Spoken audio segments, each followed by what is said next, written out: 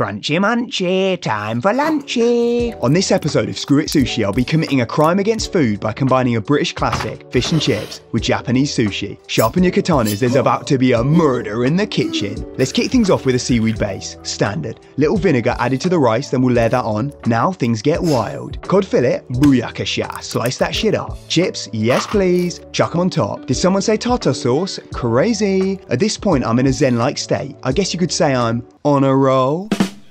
And just when you thought the massacre was over, no fish and chips is complete without this special ingredient. Forget the wasabi, it's mushy peas time. Now, most of you probably think us Japanese folk use chopsticks, but you'll actually find the authentic way to eat sushi is off a big ass knife. Nom nom nom nom. And we're on to a winner, that's a solid 8.5 out of 10. Samurai seal of approval.